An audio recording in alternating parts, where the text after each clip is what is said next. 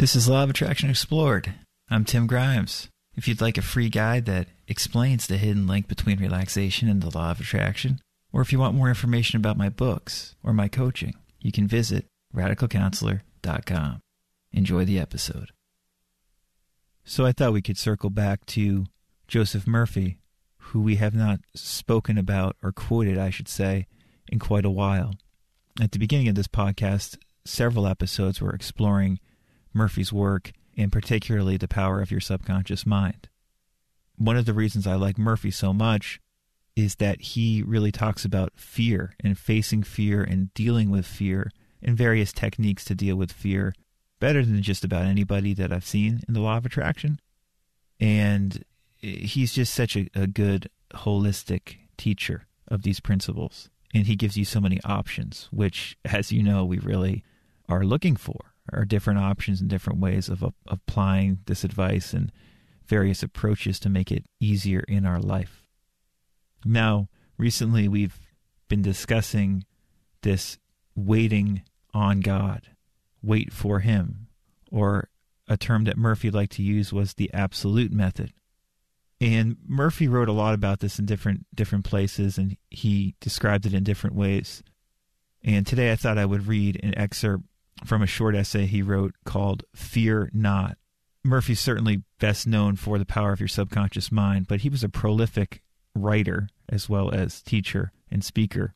He wrote a lot, and if you like the power of your subconscious mind, I would encourage you to read some of his other books or essays because they're equally powerful. And I think one reason that the power of your subconscious mind is so famous is that in many ways it's a conglomeration of some of these ideas and stories that he shares in other places all in one book. But a short essay like Fear Not is really worth checking out. And you're going to see here a concise explanation of this waiting on the Father, being one with the Father, being one with the universe, being one with God.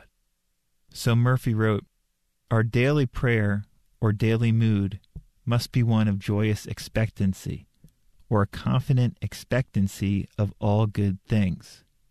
This is our greatest prayer. If we expect the best will come to us. It is our mood that is vital. The modern metaphysician of today teaches that God is pure feeling. If you feel full of confidence and trust, this is the movement of the Spirit of God within you, and it is all-powerful. None shall stay its hand and say unto it, What doest thou? Man's own consciousness is God. There is no other God. By consciousness is meant existence, life, and awareness. You, the reader, know that you exist. This knowing that you exist is God. What you are aware of is your concept of God. Each man must ask himself, What am I aware of? The answer to this question is his belief about God. It is what he knows about God. When he says, I am aware of want, I am fearful, I am sick, these are lies and have no truth in them. When man says, I am fearful, he is saying God is full of fear, which is nonsensical. When he says, I am in want, he is relating a lie and a denial of God's abundance and infinite supply. His faith is in failure, and he succeeds in being a failure. He believes in a lie, but he cannot prove the lie. The false condition seems real as long as he dwells upon it. When he ceases to believe it, he is free and healed. Really a great passage. And I don't want to really go over this passage today from a deeply philosophical or spiritual sense, but more from a practical application.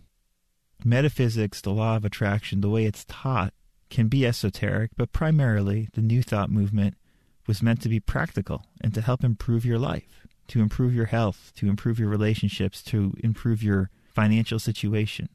And this is, at least in large part, what Murphy is talking about here, even though he is evoking this idea of God using that language.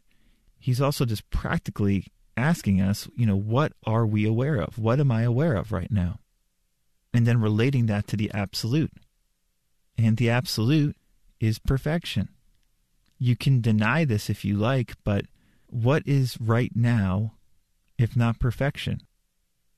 When we drop that rational thinking, drop that problem-solving mind, and just be, how is that not perfection already right now? So when you ask, what am I aware of? Your answer indicates your belief about God. And when we become more aware of what's happening in this moment, we become more aware of God. Or another way of saying it is we become more real with ourselves. We acknowledge reality as it is. And reality as it is God. I am that I am. But again, I don't mean this in a overly spiritual way even. I just mean this is looking at what you are thinking right now and what you're believing right now.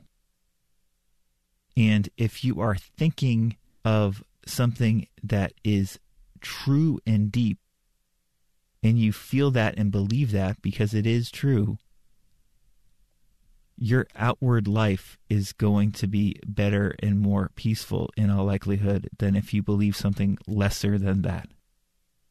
If you believe that you are living in lack, living in fear. And this sounds all nice on paper, but it's far more difficult to actually apply in our day-to-day lives than we might rationally expect. And that's why this is a continual practice.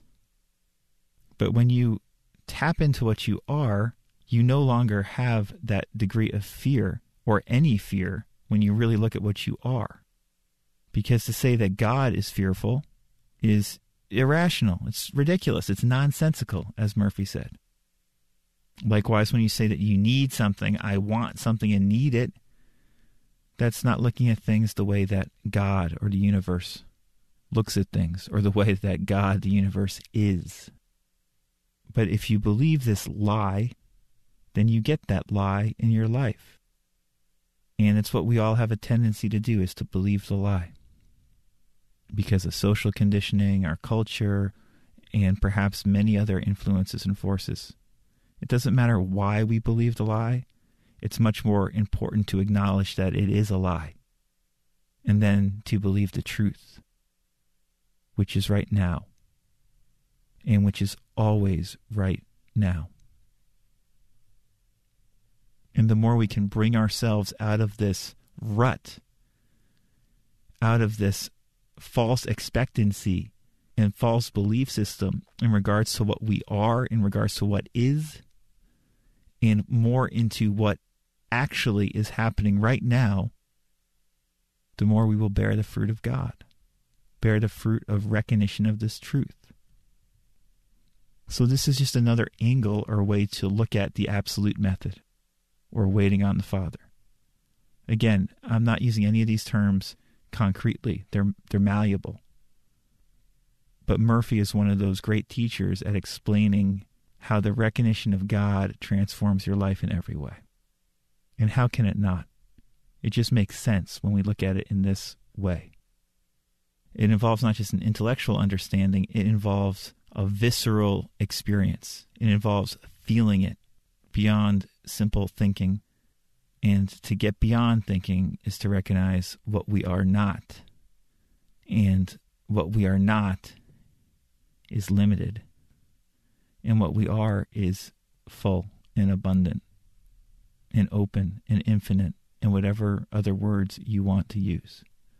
What we are is good in the sense that what we are is God.